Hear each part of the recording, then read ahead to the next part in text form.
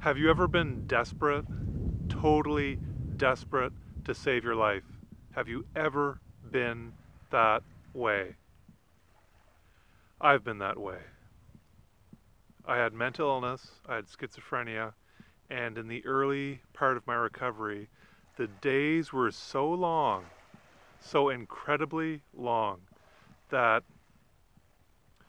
I could only go about a few minutes at a time, 3, 4, 5 minutes. That was my main goal each day, just to get through the next few minutes. About the length of your average song on the radio, 3, 4, 5 minutes. I didn't look at my watch second by second, but every 3, 4, 5 minutes I looked at my watch just to see what time it was. And every time that I got through the next few minutes, what I felt like doing was saying, holy smokes, do you guys have any idea what I just did? Any idea? It's like you burst in through the door saying, oh my gosh, guys, listen to what happened to me. Listen to what happened. It's insane. And you tell them some story about, I don't know, being chased by a cougar or something. And that's what it felt like every few minutes. That's what I wanted to do every few minutes, was to put my feet up, say, oh my gosh, you guys have to hear what just happened.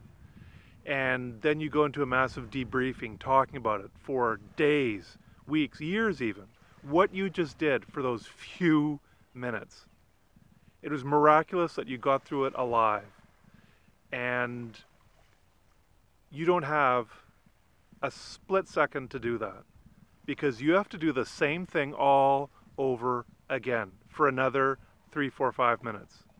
That's how it felt for me. I didn't have a millionth of a second to celebrate, to thank myself, just be thankful that I was alive. I couldn't do that. That's how I spent, let's say, from 8:07 to 8:12 in the morning, and in the evening that same time. 8:07, 8:12, and 8:12 to 8:15, 8:16, 8:17. I had to do the same thing all over again. That was my entire morning. That was my entire day. Those were weeks and months and years in varying degrees of intensity, because I slowly improved every single week. I improved. But that's how I spent my life. And I did that from 22 onwards. I watched my friends get girlfriends and boyfriends. I watched them get married, get jobs, careers, houses, kids, cars. I watched everyone move on with their life, and I felt like I was left behind. Yes, I did get some of those things, and yes, I had good clothes, decent clothes, decent food, decent place to live. I was lucky. I was never homeless. People could be in a lot worse situations than I was. But yet, even though I had those things, it felt like I had nothing. All I was left with was hope. Hope that maybe someday this pain would stop. The days were so incredibly long. I can't tell you how the boredom, the sheer boredom, mixed with this horrid chaos of, it just felt like your life was a whirlwind. I'd just be sitting there on the couch, watching TV, watching the television. And I don't know what people thought of me, what people would think I was going through at that time. But it was just a whirlwind, an absolute whirlwind. And I liken it to a heat-seeking tornado. It just doesn't leave you alone. It's relentless. Wherever you go, it goes. It's like you want to jump out of your skin. You want to get out of your body, but you can't. Your body is the source of that pain. And now, years later, I'm doing well. There's no pain. It's absolutely wonderful. In the early 2, 3 years of my recovery, every single morning I woke up. The days were so long, and my main goal is to make it through the day, make it through the next few minutes, and then the next goal is to make it through the day. That was my goal, to make it through the day. And when I woke up in the morning, well, when I went to bed at night, I was glad that I had made it through the day and that I could have 8, maybe 9, 10 hours, if I was lucky, of sleep where there was no pain. I felt no pain when I was asleep. Yet the weirdest thing and the saddest thing was that nighttime went by in about what felt like 5 or 10 seconds. I would literally go to bed and say, wow, I've got all this time, 8, 9, 10 hours for the drugs to work in me, my medication. And it's like almost like a snap of the fingers. 1, 2, 3, 4, 5, and then, oh my gosh, I'm awake and I have to do the whole thing all over again. The exact same day, like Groundhog Day, the movie, all over again. And I'm like, no. My first thought when I woke up in the morning was, no, no, no, no, no, no, no, no, no, no.